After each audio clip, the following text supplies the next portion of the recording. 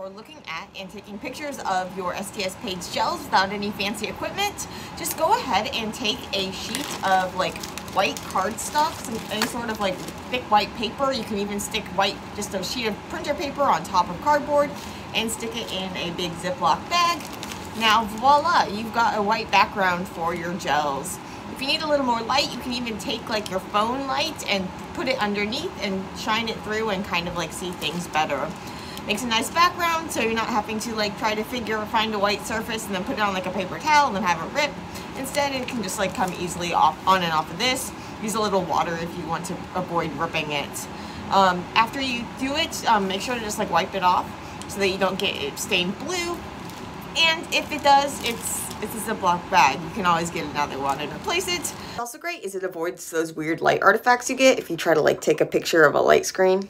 And yeah, a lot cheaper than one of those screens, or you don't have to go walk to the screen and that sort of thing. So if just on the go, you just want to look at your gel real quick, hopefully this will do the trick.